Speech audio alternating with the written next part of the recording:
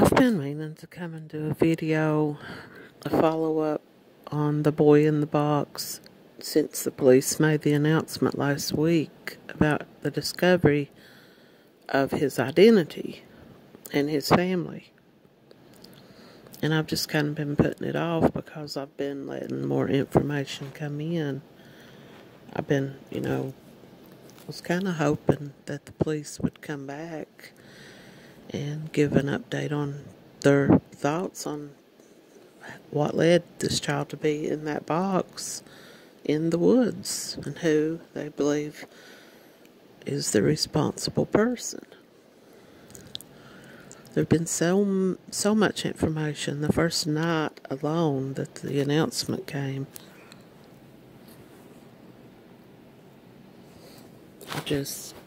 I was going to make a video that night, and there were just so much on Twitter and TikTok and Reddit and YouTube and Facebook. I just couldn't weed through it all, So many different theories. I had this one thought. The police said that when the little boy's remains were, found, that a lot of people came to view this child to see if they thought they might know him or, ID him, or if they thought maybe it was a child that they had missing in their life. What if one of those people that came by there and viewed the child knew the child and just kept quiet because they just wanted to make sure, Maybe they walked by and they looked and they said, yes, that's him, that's our grandson, that's our son, that's our, little boy that lived in our family. Because why didn't nobody ever come out and say, whatever happened to, this little boy in the family? This, once again, and I know a lot of people have already debunked this thought, and the police did not touch on this that I can remember in the press conference. I don't remember anybody asking about this or them mentioning this. This story that this woman told many years later, this Martha, that her mother had purchased a little boy who was about 2.5 years of age, and that he had lived with their family for around 2 years or so, and then the mother had abused the child. Both parents had abused the child the entire time they had him, from her thought, from her theory. Now, whether that's true or not, I don't know. She accused her parents of having abused her. Someone on YouTube, or Facebook rather, said this theory was debunked because she was a mental patient. No, she was not a mental patient. The police themselves said, and if you go to Reddit and read the story, she was never institutionalized or hospitalized for mental illness. She was not a mental patient. And if she was a victim of child sexual abuse and trauma, and she was living with this thing, having taken place in her life, she probably did need counseling and help. But she was not a mental patient, not in the way that the person on YouTube or Facebook tried to make it sound like. She was just this mental person who went around making up stories. No. I found her and her family's photographs on a website. There was a story linked, but when you clicked on the story and it took you to Reddit, it had been removed. But there are photographs of her and her family, her and her parents in their photographs of their occupations. Now, I don't know whether any of her story or any of that is related. And if it is, maybe the police will come out and say that. But I just had that thought about the reason why nobody ever came out and said, Whatever happened to little Joseph Zarelli, the little boy? The way that the police talked about it was he had siblings on both sides of his family. So that tells everybody that the parents had two separate families. The father had his family and the mother had her family. Now, 1953, it was still somewhat taboo for an unwed mother. Was it possible that they were not married? And because the police touched on something, a question from the audience, or from the reporters asking questions, and he said something like the name on the birth certificate wasn't exact. It wouldn't have been exactly the same, or something to that effect. And that told me, well, maybe the parents were not married. The father's name was put on the birth certificate, but the mother's name was a different name. Now, was the little boy given the last name of the father or the mother?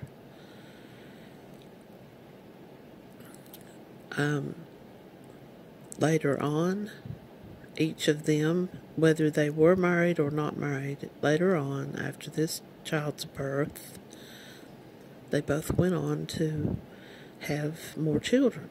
The father was married. Everybody kind of had had his name and his wife's name, and they had figured that out within the first 10 minutes of this press conference, probably faster than that. It's possible that if this young mother of this little boy, if they were not married, or even if they were married and then divorced after the child's birth, she may not have had the financial support to raise the child. The child may have been taken from her by the state.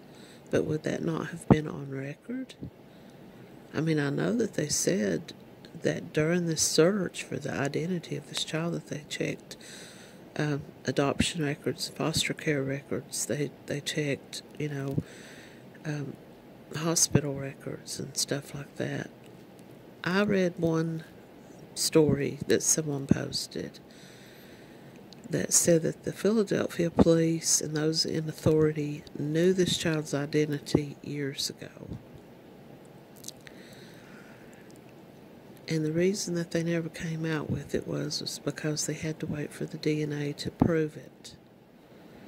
Hospital records. Now, we all heard the woman at the press conference say that the child had had surgery, that he had had a intravenous line. We all remember the story that he had surgical scars. There was one scar mentioned in the story that I shared on my YouTube page, or video that I made, about him having possibly had a cut-down line on his ankle. These are often given to babies when it's hard for a nurse to start an IV. They will do a cut down on the ankle and go into a vein and put in a IV line.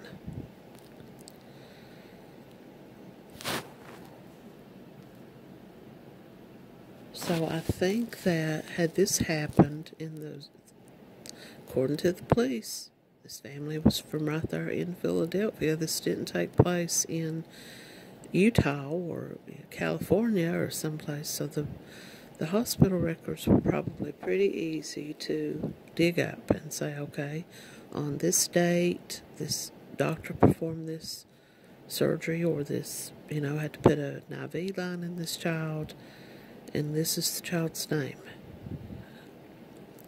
So those records, if the police were searching for those records over the years, it's more than likely that they were able to narrow down who would have had that type of surgery or IV at which hospital, by which doctor, and, so like that person said, they had an idea of who the child was for a very long time. This is their theory, and I kind of agree with it. I don't think that to the Philadelphia police and the investigators that this was 100% mystery as it was to the rest of the public. I think that they have probably interviewed people. They've narrowed the child down, and like I said, and like the police said in that interview, in the press conference, the birth certificate, the name on the birth certificate may not have been the same. He may have had his mother's name instead of his father's name. So maybe they had to just narrow it down as to who he was. They said that they did birth records from this mother, and that she had had 3 births during the time that they were, the window that they narrowed down his age. I would say that they had checked birth records probably going back as late as 1950, probably through 1955 maybe, because they had guessed the child's age to be between 3 and 7, and it turned out that he had just turned 4. So I think that they probably had information that they were sitting on for a long time, and they were just waiting for that DNA to absolutely, take away any doubt. And did they not come up with these names and things in the time that these people were still alive? These parents, because both parents are deceased. You have living siblings who claim to not have known anything about this. But then other theories is that maybe they were, maybe his name was thrown around when they were kids. Maybe there was this, I don't know, it would be really, really hard for me to understand how a mother or even a father could have a little child like that. And nobody, no aunt or uncle or grandparent or anyone ever mentions that he exists, whatever happened to him. This leads me back once again to the theory that the mother gave the child up, whether it was willingly or because she could not afford to take care of him and was getting no support from the father. Or maybe they both agreed to give the child away and go their separate ways and get on with their own lives. Or maybe the child was put into foster care and ended up at this foster home. I don't know if any of these are connected in any way, or if this child lived with his biological mother until his death. And if she or maybe a new husband or boyfriend was responsible, or even a grandfather, or even her. I hope that the Philadelphia police don't sit on this for years and years. I hope that they come out with their idea. I think they already kind of have an idea. Maybe somebody even told them what they had heard, in the family. Maybe they did know about his existence and they were all just told to not talk about it. I don't know. But somebody out there did know for a long time.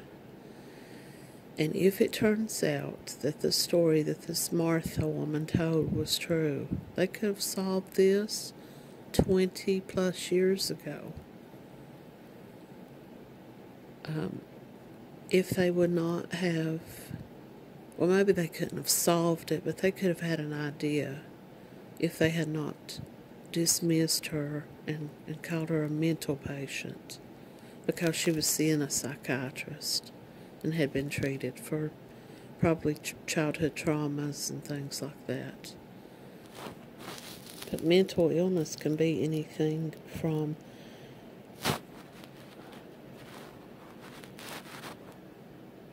just, dealing with trauma, dealing with unresolved abuse, dealing with depression, anxiety, bipolar, It's all something that happens in our brains, in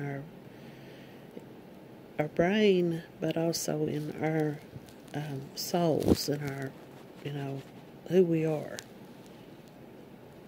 It needs to be taken more seriously when someone comes forward and says, this is something that took place in my life when I was a child. And if they hadn't looked at her as this mental patient, as this guy on Facebook said, and they had looked at her as someone who had a story to tell, that could have been very true. But then again, that leads me back to my theory that they knew this was true, and they didn't want other people to know about it because of who these two people were, who they were friends with, and keep this in mind as well. Pedophiles, if this were true, if this woman was telling the truth about her parents and the circle of friends that they had, they connect themselves to people in positions of authority. Serial killers, pedophiles, anyone who wants to kind of take attention off of themselves, they will connect themselves to people in high positions. They will connect themselves. They will put themselves in everybody's good graces because they want to come across looking like a great guy, a great woman, whatever. That they could never have done anything like this. They were such great people. They want to hobnob and rub elbows with those in authority and those in high positions, because then nobody would dare to believe that someone like that would be friends with someone who was an abuser. And those people in those positions, they don't want their names smeared. They don't want people to say, well, this mayor or this senator or this whatever else, this police commissioner or whatever else it might have been, was hanging out with this family, hanging out with this pedophile, this child abuser. It's very possible that this story was known to be true, and that they just said, you know what, we don't have any proof of it, and we don't want to run these other people's names through the mud and get them talked about unnecessarily. That's just another theory. Hopefully the police will come on out, tell us the truth about this case, so everybody can put these theories to bed, and we can once and for all know who they believe killed the child. Was it this story Martha told? Was it the grandfather, the father, the uncle, the boyfriend, the mother? Somebody knows.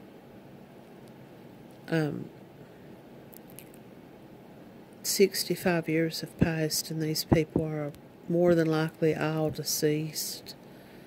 Was that what the police were waiting for all this time? 20 years ago when this Martha woman came out and said, my mother is the one that killed this child, because she became angry because he threw up his baked beans. And, of course, they did find baked beans undigested in his stomach, and he had vomit in his esophagus, and he had been beaten. This woman's story lined right up. And unless she had an insider in the police department or an insider in the medical examiner's office, how would she have known that?